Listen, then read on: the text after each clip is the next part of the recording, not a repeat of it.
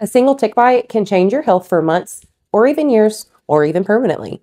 In this final part of our tick series, we're talking about the long-term effects of tick-borne illnesses, what recovery generally looks like, and how to protect your health moving forward. Some tick-borne illnesses can be treated easily, quickly, you recover fine, no complications. But others may leave lingering side effects and complications that can stick with you for the rest of your life. It can even affect your immune system and your nervous system long-term. Delayed treatment or severe infection will increase your risk. Here are some of the common lasting complications that some patients may face. For Lyme disease, oftentimes patients will experience complications like fatigue, joint pain, and a lot of the time even brain fog. Also, long-term heart complications, nervous system complications, and possible kidney complications as well. Very important to treat early. For ehrlichiosis and Rocky Mountain spotted fever, if those are not treated early, they could be detrimental not only to your health, but also your life. They can cause long-term damage to the heart, nerves, or even the kidneys. Like we mentioned in the previous series, alpha-gal syndrome, while it is not technically a tick-borne illness, it is an allergy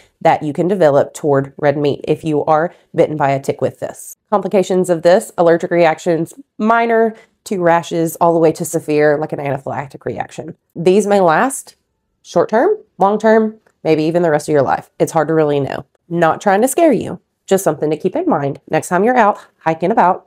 Protect yourself like we talked about in part 2. The good news is that with early diagnosis and treatment, totally treatable. Many people even recover completely without complications. For those with lingering issues, here's what you can do that might help. Follow up with your provider. If you're in Tennessee, more than happy to see you. You may end up having to see a specialist, allergist, rheumatologist, neurologist, dermatologist, etc. Stay healthy, fluids, rest, appropriate diet, so on and so forth. You may be able to even find support groups on social media. Like we talked about in part 2, protection is going to be your biggest benefit and your strongest tool. Once you've had a tick-borne illness, yes, you can get another one. It's not like viruses that you build up antibodies to and you can't get infected again, or it's less likely to.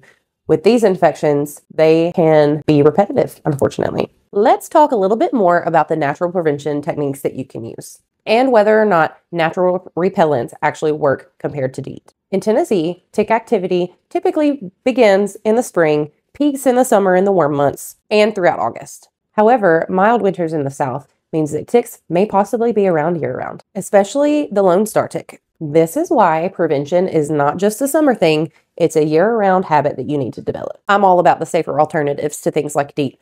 Can't say I'm a huge fan of that one. That's a different topic for a different day. But today, let's talk a little bit more about the natural repellents that actually do work for kids and pets and yourself. Essential oils like lemon eucalyptus, citronella oil, or even cedar oil. These essential oils are great, safe alternatives to over-the-counter purchased repellents like DEET. Tick-resistant clothing is also one that you can use that's made of more tightly woven fabric. Regular pet checks and grooming, they can be the vectors of ticks, so remember that.